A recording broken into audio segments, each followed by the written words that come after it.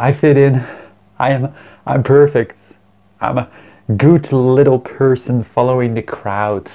Ask yourself, what are you trying to get from this person, what you're trying to hide from this person. We try to fit in and just be like everyone else, and therefore not be able to be loud and not be able to be yourself, always trying to just do what the mainstream does. And you want to follow follow the crowd. Follow the crowd no matter what, right? Follow the crowd no matter what. And that's what we see, like people don't follow their purpose because they follow the crowd.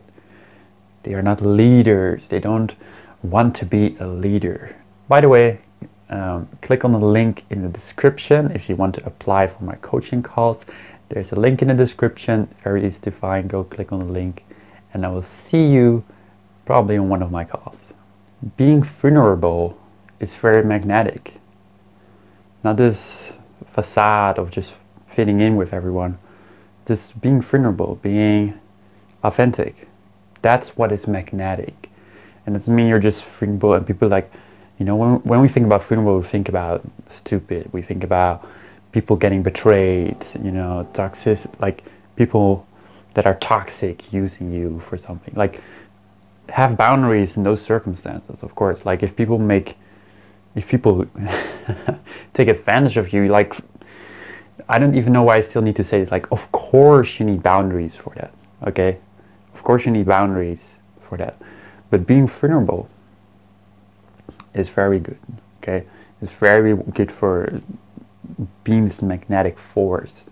Instead of trying to, be some good little boy or girl, trying to fit in and just doing everything as it's supposed to be, as you're supposed to do.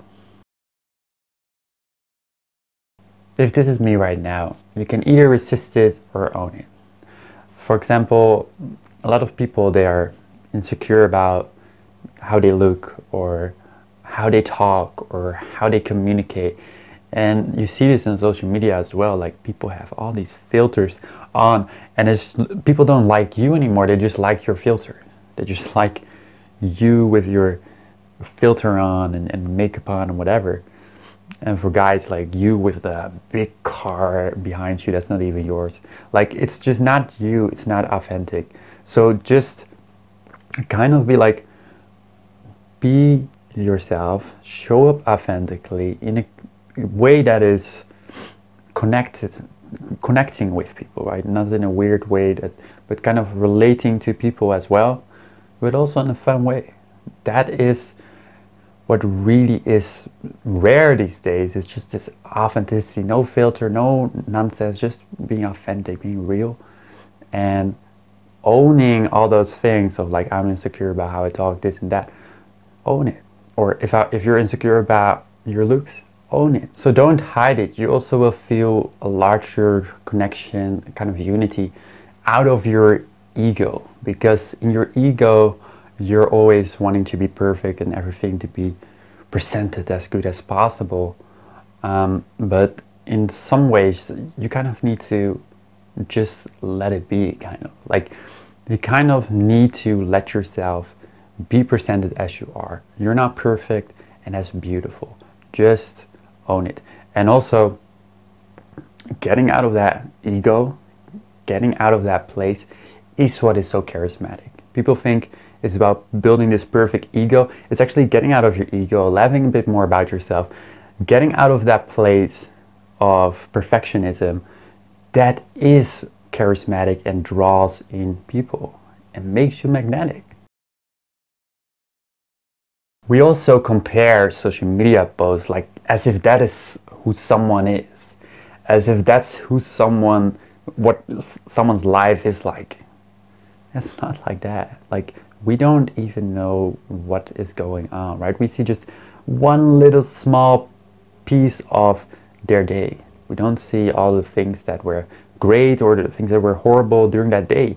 You only see one piece of how their life looks like, and you're comparing yourself to something that's not even real, right?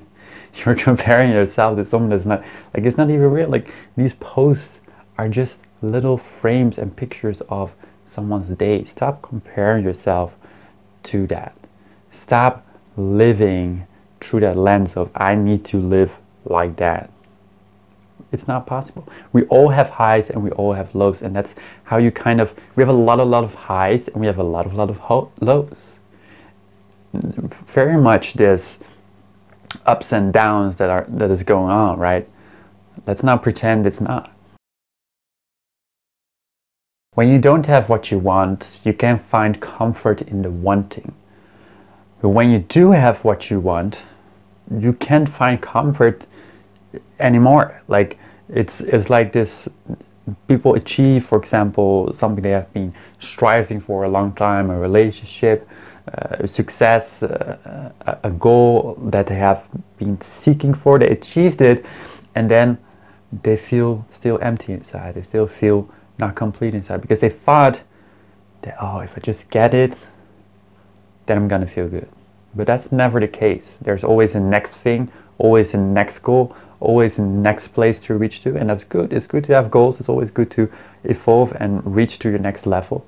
But it's also understanding like the process is fulfilling. It's not necessarily the goal that you're gonna reach is gonna make you feel great and happy and cool. How many times have you achieved something that you wanted to do? For example, you wanted to buy the next iPhone or something, you bought it, and it's like after a week you don't really care anymore about it. It's like that is kind of a weird example, but it's good, it's visual. Like I thought this was gonna make me happy, but it didn't really make me happy, right? It's kind of this childish idea of these things out there are gonna make me feel fulfilled inside. That's never the case. That's never how it's gonna be. It doesn't mean that you cannot have goals. You can still have goals and still be ambitious. You can be very, very, very ambitious, still try to achieve those goals. But you now understand that even if you achieve those, there's always going to be a next goal and next goal and a next goal. So whatever you are seeking out there is what you need to seek within. If you're seeking approval, you need to approve of yourself. You know, you need to give that validation to yourself. No amount of external validation of people approving to you is going to make you happy. It's going to make you satisfied. What you see is that they have a lot of haters and they have a lot of people that love them. And depending on the day, they will either look at the haters and they feel this overwhelm of hate, or they look at the people that love them and they feel this overwhelm of love. You got to find the love for yourself, and that's the only way you're gonna actually be happy with yourself. If you found this video awesome, if you find it cool, if you find it very interesting, don't forget to like, don't forget to subscribe. Also, don't forget to go in the comments in the description. Don't forget to go into the description, click on the calendar link, you'll open to a page, you fill in some information, and I can get on a coaching call with you. It's going to be an amazing call. It's going to be very, very good, I promise you. And also, don't forget to like, don't forget to subscribe. I will see you in the next video.